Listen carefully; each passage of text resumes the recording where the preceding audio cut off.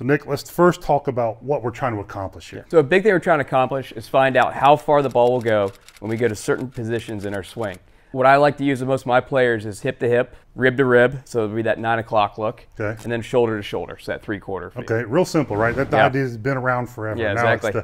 It's the executing it, how to do it, is where golfers usually wind up in trouble. Yes, I see a lot of times people think, oh, I'm just making a half back swing, and they're going full back, and then stopping right on impact, trying to decel into the ball to get it to go the right distance. That's a great point, because our feels are always late, right? Our feels happen after the motion happens in the golf swing, because it happens so fast. So if we feel I'm stopping here, there's that delay, right? And it winds up here. So you almost got to anticipate where you want to go and then practice it. That's the main thing, is get the feedback to accomplish. Start slow. Right. Make sure you don't try to go full speed trying to do it at the start, because I always feel like people always try to dial in too much, and they have that little bit of runoff whenever they think they're stopping. Exactly, exactly.